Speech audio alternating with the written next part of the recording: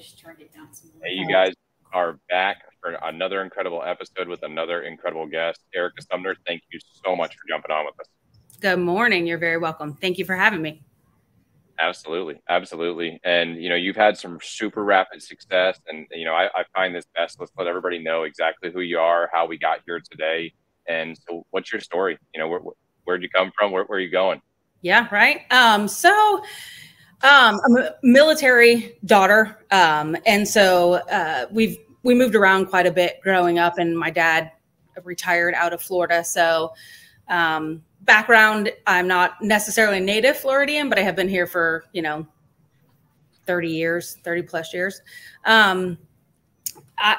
Before real estate, I was in banking. I was a branch manager for both SunTrust Bank and Bank of America. And prior to that, I was in management for Publix, which a lot of people don't know. That was my first job at 14, making, Wow. $2.75 an hour bagging at Publix. But it was probably the company that laid the foundation for the customer service piece that I'm really very passionate about. I was very, very young in management at Publix, and I had my daughter young, and the work-life balance wasn't there. So I had to make a really difficult decision and left that company, which I loved very, very much. Left that company and went into banking and started off as a teller and worked my way up into branch management.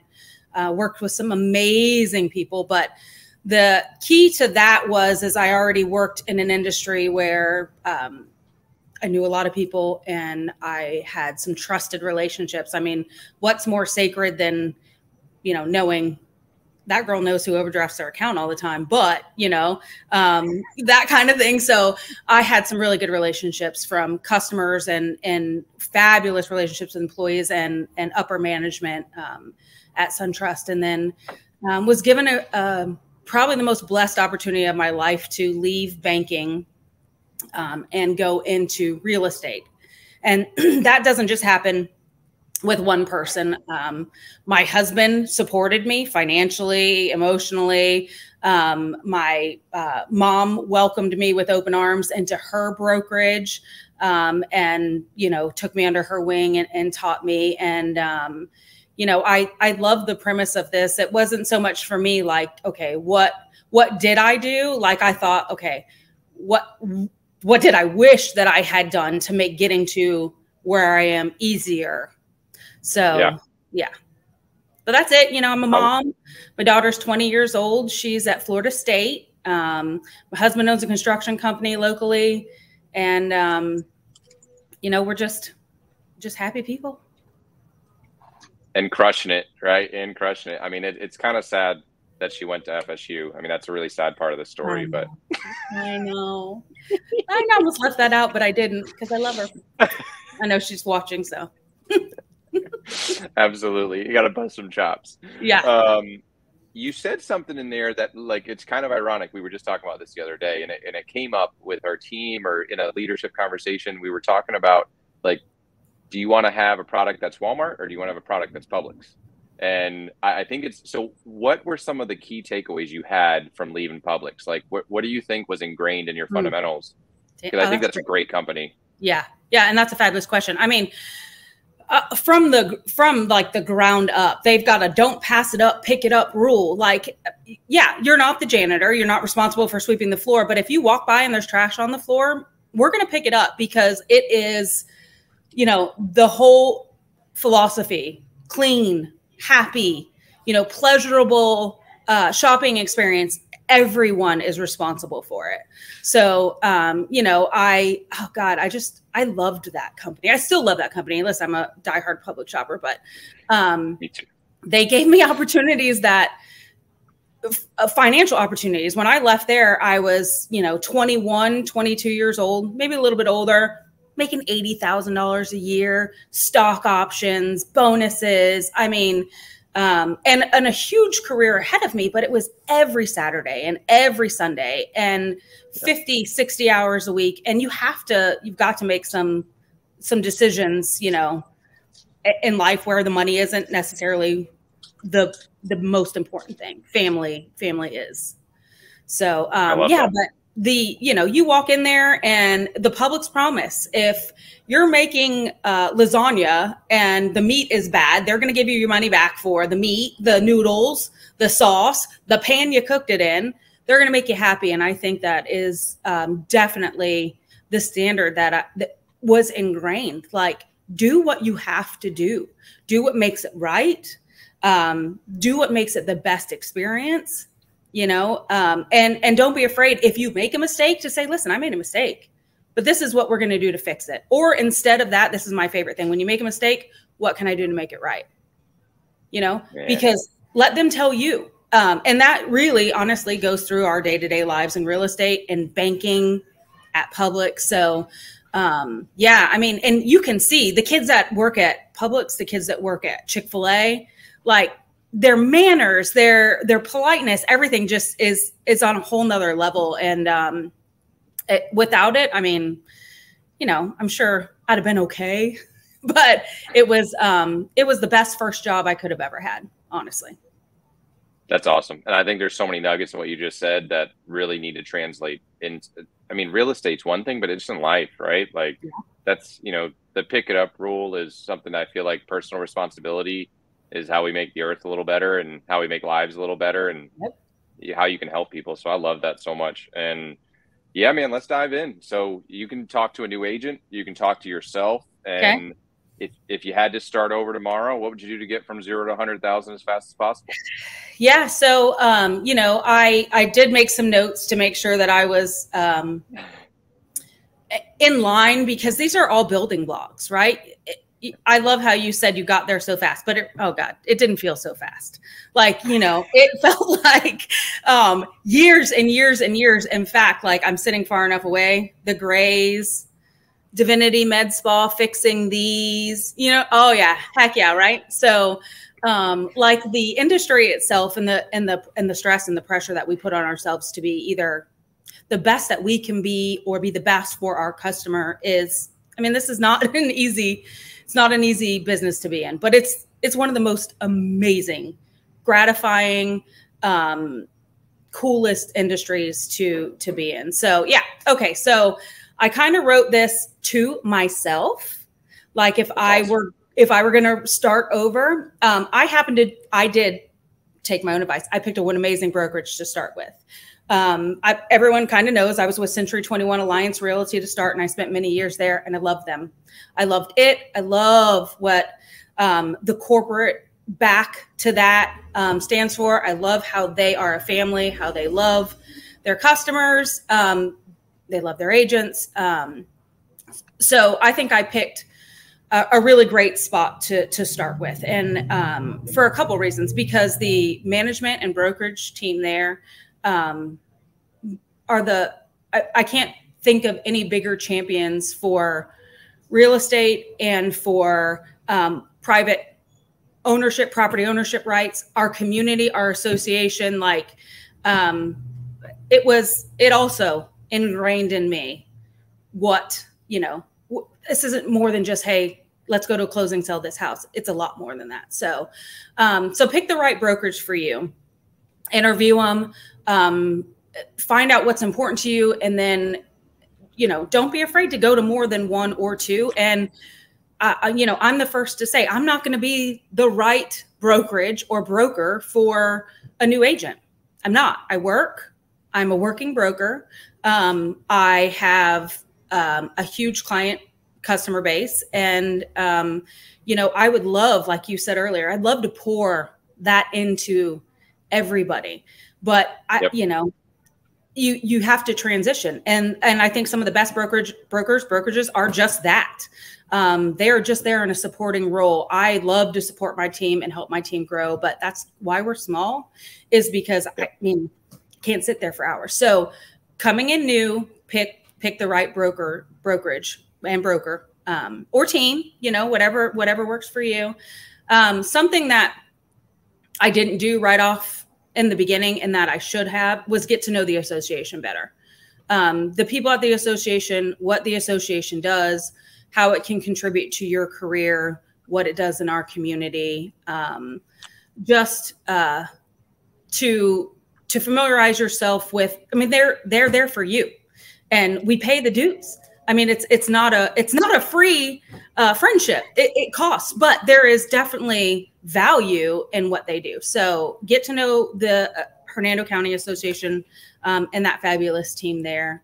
The next thing, and it is, when I told you, yes, I do this, I said, I'm going to watch my mouth, but I'm going to be honest. Learn your contracts. Understand your contracts. Like, read them every single night for as long as it takes so that you can recite every single thing. Know your dates, know your inspection periods, know, all of those things. This is the most,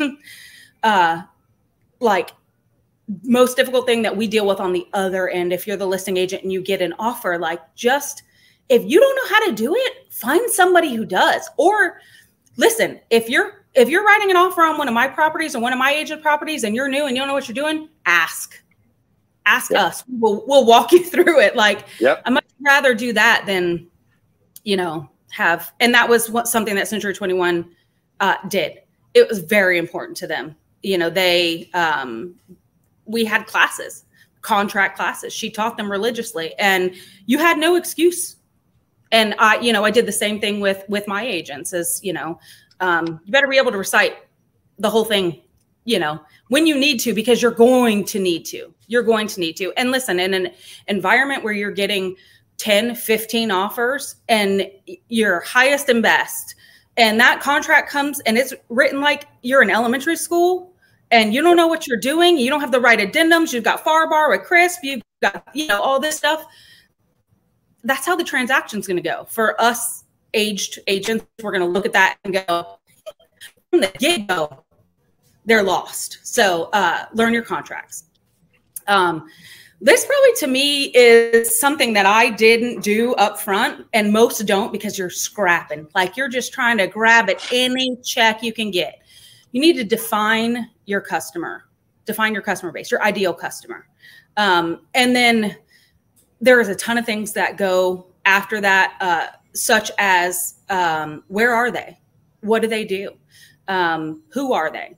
I always tell my agents, friends, other people, the customers going into the transaction look like you. They look like you. They usually enjoy the same things you do. They're usually in the same age bracket. You'll find them in the same, if you have kids and they're playing t-ball and you're at the t-ball field, well, your customers look like that. And then if you go, say 20, 30 years down the road, I'm 42. So, 20, 30 years down the road, there's an exit strategy, right? But they still look like me. They'll look like me when I'm 20. They're going to be selling their land. They're going to be selling their ranches. They're going to be transitioning. So identify them early up front, and then find where they are. If you're like me and you have a passion for agricultural and ranches and land and waterfront properties, they're probably not going to be playing, pickleball in High Point. So, find out where they are and get to them. For me, they're at the horse shows. They're at, the 4-H meetings. They're at the Hernando County Cattlewomen's Association. They're at the FFA fair. They're very easy to find, but you have to narrow that down. And I didn't. I scrapped. Okay, I'll take anything and everything. Yep. I'll do what I got to do. And you do that. You get into this kind of freaked out survival mode. And I have to tell you, it doesn't go away. That real estate cliff where you work so hard and then all of a sudden you have nothing.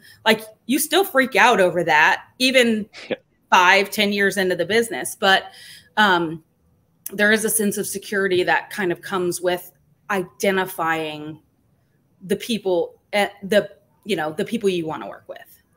And so I didn't do that up front. I probably around year 5, year 6, I always loved the ranches and that kind of stuff, but I didn't really say, okay, this is what I want. And this is how I'm going to get it. And it's very specific. Gail Spada was a fabulous example. She's like in Southern, no, she's in Silverthorne, right? So she's in Silverthorne, and she would get one of her wonderful customers would call and be like, my sister's selling her ranch out in Brooksville. Anybody else would have gone, heck yeah, let me go sell that ranch, you know, but Gail was always like, it's what you do. It's what you're best at. Let me make this referral because it's the right thing for the customer. And more importantly, because she needed to stay focused on what she was passionate about. And, you know, so if you can go and number one, find them, identify where they're at, and write them out. What do they look like? You know, what do they, where do they shop at? What, you know, where are they at on the weekends? Where do they fish at? You know, or are they in Arapika? Are they in Homosassa? You know, that kind of thing. And then spend your time there and get involved. And that involvement isn't fast. It's not fast. There's nothing about breaking into, you know, whether it's a charitable, you know, nonprofit organization, a club. You're not going to go in there and be at your first meeting and like everybody wanting to do business with you. It has to be genuine.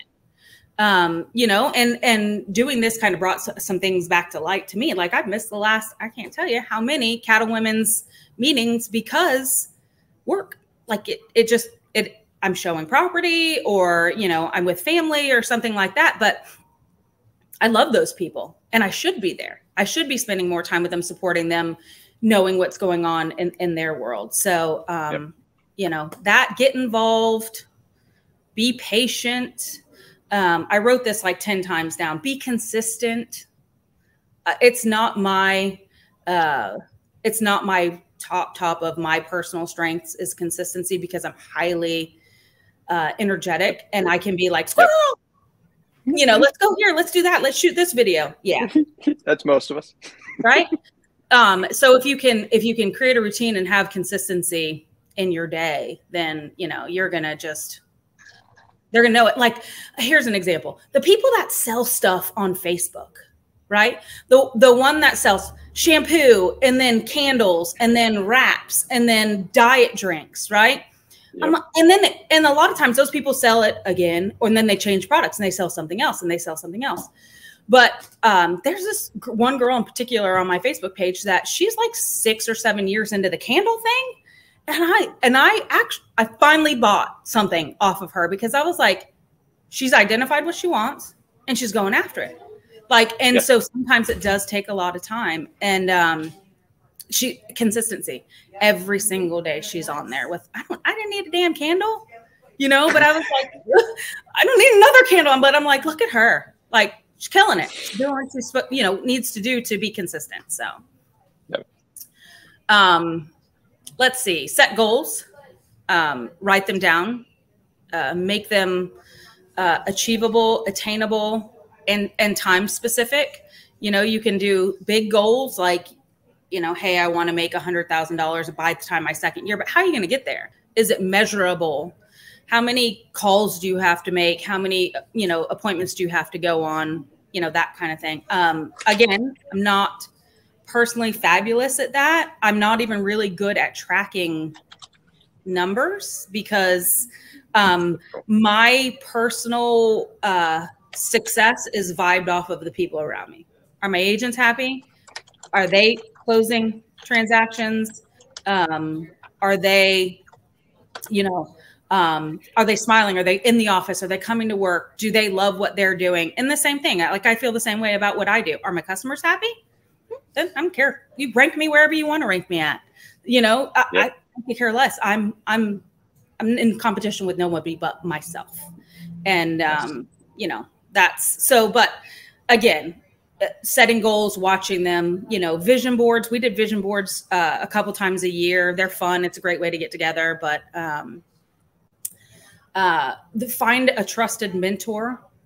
A lot of times that's your broker, and that's fabulous. That's probably who it should be. So you're getting appropriate advice, right? Or a team lead, but you can, you know, I could go on and on about the people that supported me. Like, you know, Sherry Oakland, Sharon Vance, like it's like one of the hugest losses in Brooksville, losing her. But Sharon Vance, like, you know, she was one of the first agents that said to me, it doesn't matter what that sign is over your head. We're all on the same team. The goal is to make customers happy, sell the house, right? Make the buyers happy, sell them a house. So mentors, and they don't have to be in real estate. They can be at your church. They can be, you know, they can be your financial advisor, whatever it is, but find somebody, and just, you know, maintain a relationship with them. So, maintaining and growing relationships. And I mean this in the reference of inside of real estate, right? Like we talked a little bit before we went live, and we talked about the relationships we have with other agents. You know, and it's so important. Like it's so important to be able to, you know, pick up the phone and call, hug that other agent when you go to their open house. You know, it is just, I mean, it's, to me, it's the biggest thing. If you're a new agent, you should be going to every open house and introducing yourself to those people. Because when you write that contract on one of their properties and they don't know who the heck you are, you can think what you want, but you know, we want to have a pleasurable and a positive. You can write it, but if it ain't getting to the closing table, what does it matter, right? So we need to know. It does help to know who's behind that, you know, that contract. So grow your relationships, support each other, ask questions, all of those things. But you know, there's some things that the older agents, the more experienced agents do that we shouldn't. All of a sudden, we're so busy, we're not there. You know, we're not at the association, we're not at the open houses, that kind of thing. Like it was my recommitment to. I just went to Kim's the other day. It is right by the office, but you know, if I'm free, I want to go. I want to meet these people. I want to see the product, that kind of thing. This is probably my biggest thing is don't compartmentalize your life. Like you can't. If you say, I want to sell $1 million products, I want to sell, you know, I want to be in Southern Hills killing, you know, $2 million houses, or I want to be in Dade City crushing, you know, $5 million ranches.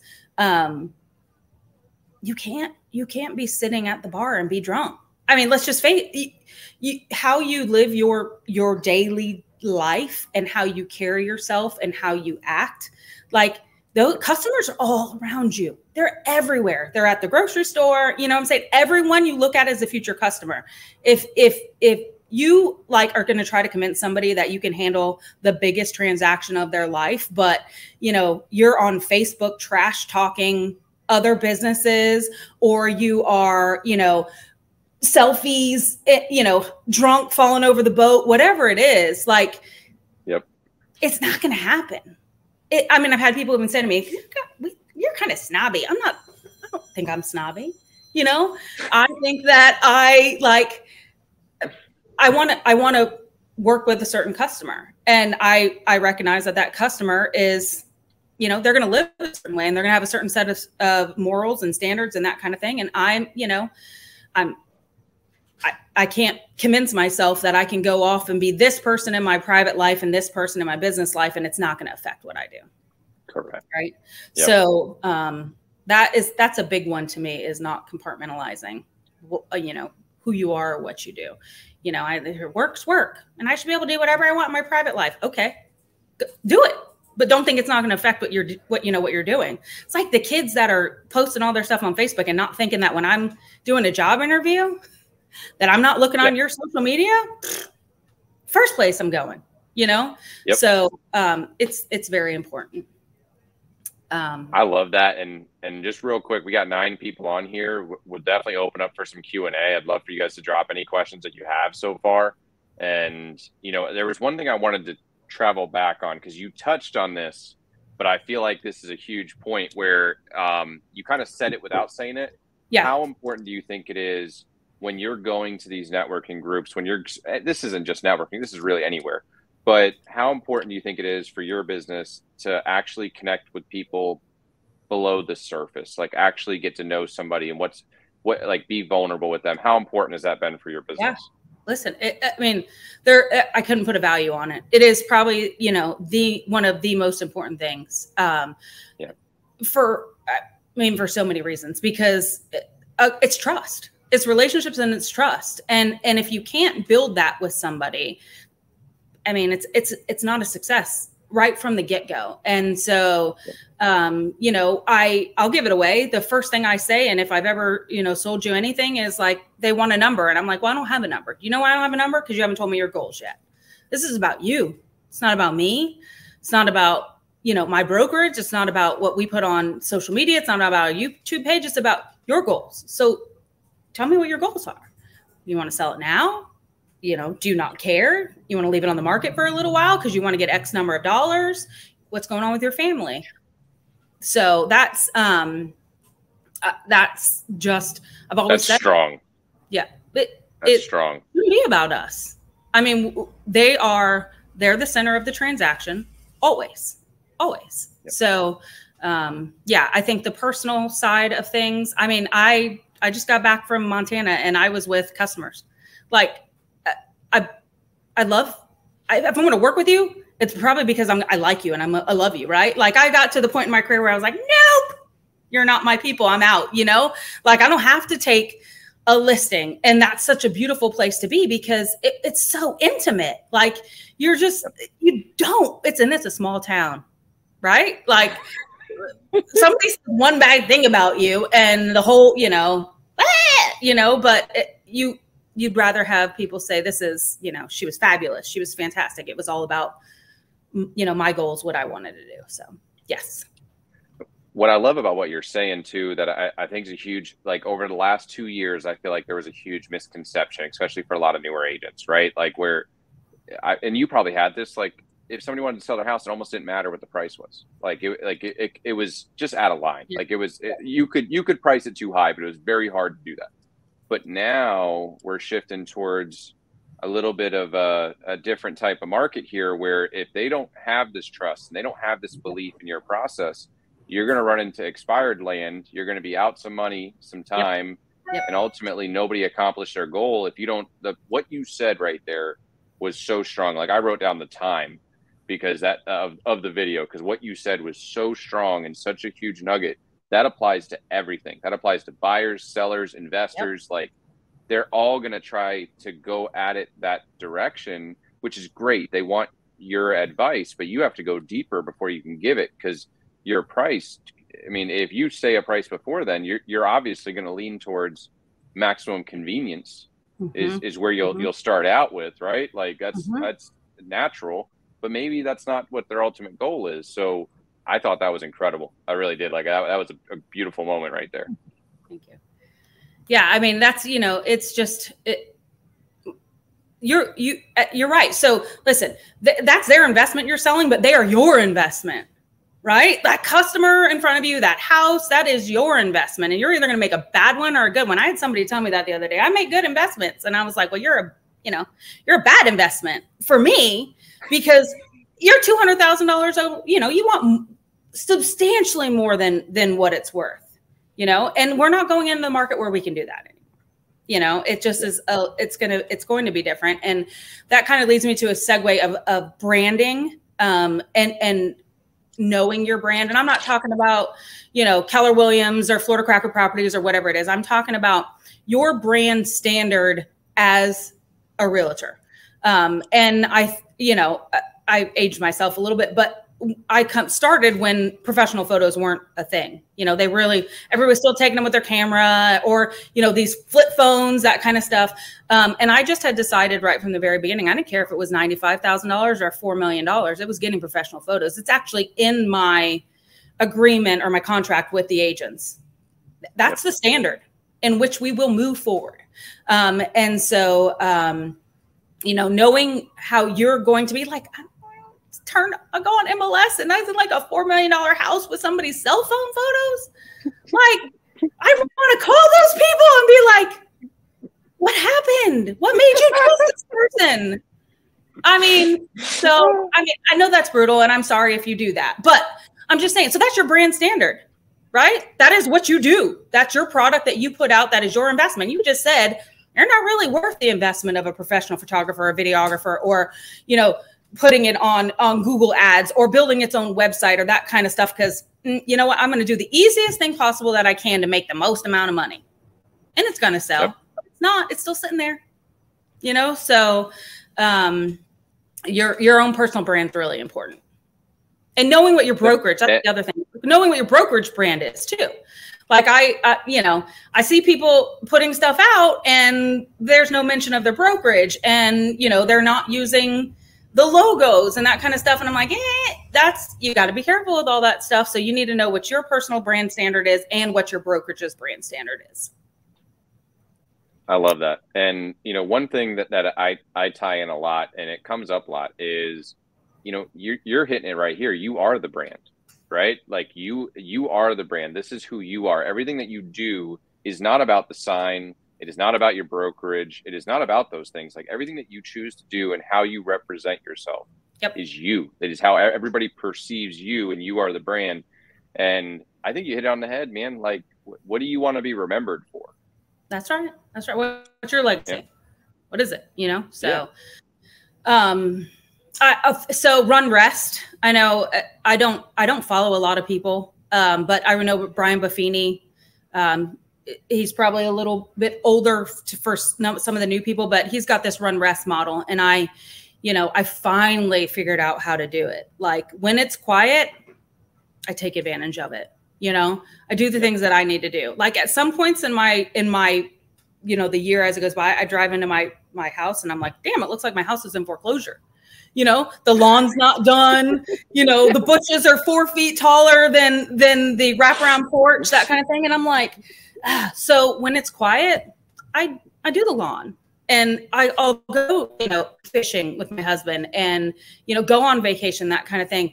It always picks back up, and everybody knows this. Like, hey, if you're slow, go on vacation, right? Because you'll get those phone calls. It's inevitable. Yep.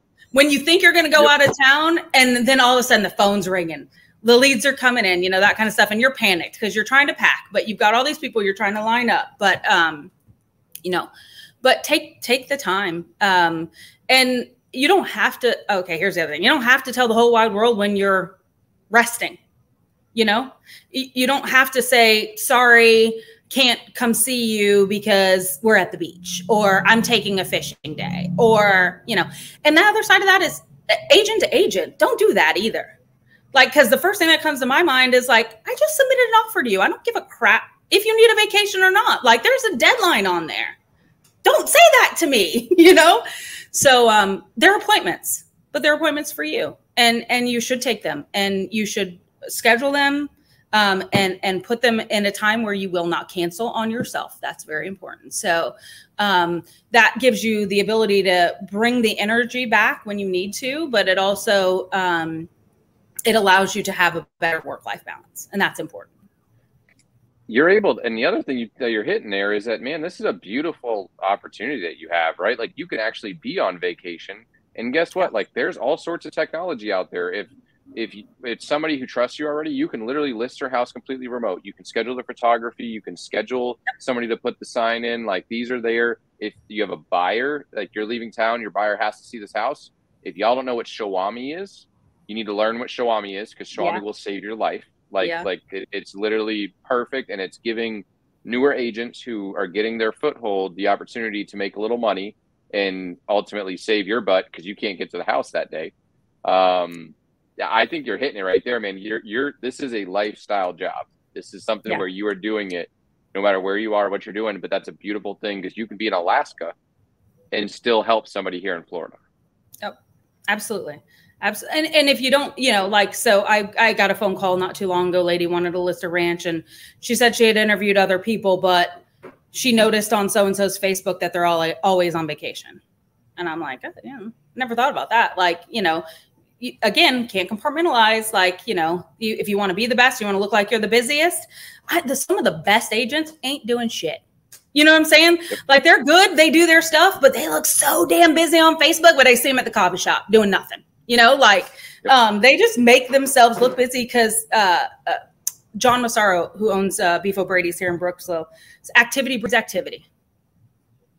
He's never been afraid to have, he owns Beef O'Brady's. He wants a restaurant right next to him because activity breeds activity. It's the same thing, with what we do. If you look super busy, people are like, yep, she's busy. She's working.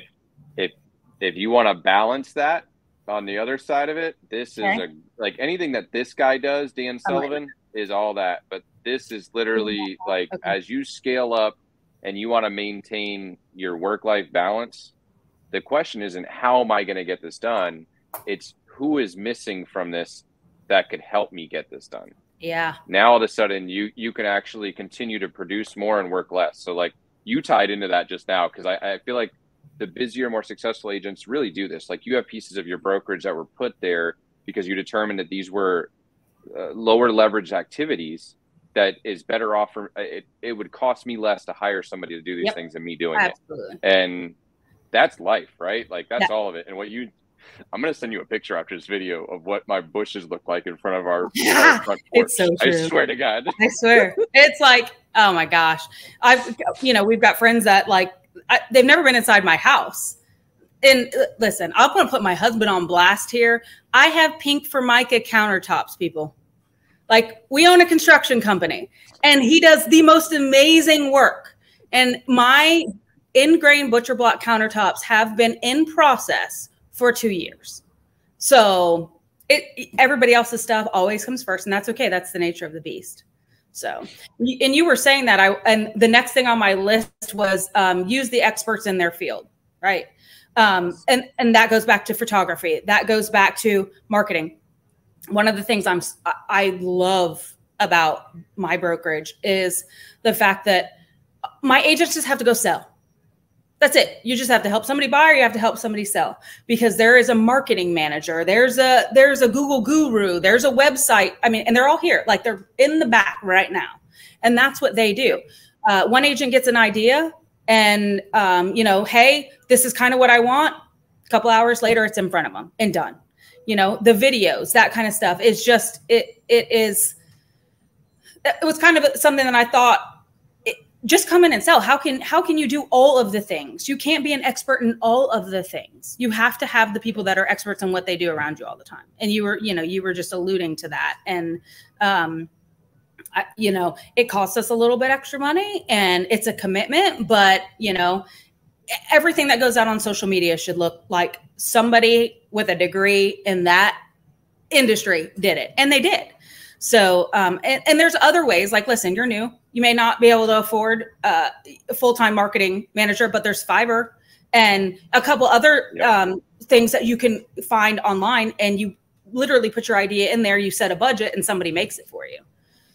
So even if you can't be the most, have all of those people, you can look them up like you have all those people still. So that's an important thing that I learned when I first started. And I got a little bit of money under my belt. I bought the drone. I bought the editing stuff. I did all this stuff. And it didn't matter. Like I had the great idea. Like I can storyboard it, but to make it look like I wanted to look, I still can't do it, So I just said, okay, forget it. Let me find the person that's best at that and use them. So I think that's key. That's key for growth. And I just want to give we still have, I think, 5 people on here. If anybody has any questions, that's like the most fun part about this, like the engaging of going back and forth. So I'd love it if anybody has any questions, comments, how did Erica do? Like I'd love to jump this in there because there's tons of value and thank you, tons of value. I've got 3 pages of notes in front of me and I love that you jumped on and you did this. What do you think, just while we have a second, people are dropping that, what are your plans here for the shift? Like what were a couple of mindset changes or thought changes that are starting to turn the wheels right now for how you're going to pivot? Yeah. So I, honestly, I don't think there is, for us, it's day to day. Ready. Like we're already doing it. We're not going to go out and overprice. I got to deal with the appraiser and I have to deal with your expectations and I have to deal with the fact that it doesn't appraise. We're not going to do that. Right. I think, right. It's media. It's social media. It's talk, right? If it goes in your eyes and it sits in your brain, it's what you're going to believe. We just don't listen to any of that crap. The market's going to be what it's going to be. People are always going to have to sell their homes. And if you are consistent in what you do and who you are, you might slow down a little bit. You might not get 20 offers the first day the property is on the market, but it's still, this is still one of the most amazing places to live in the United States, it really is. Come here. I haven't seen personally a lot of the people coming down from up north or California, that kind of stuff. But I have met some amazing people from St. Pete and Sarasota and South Tampa. Like, they want our lifestyle. And come on, you know, let's do it.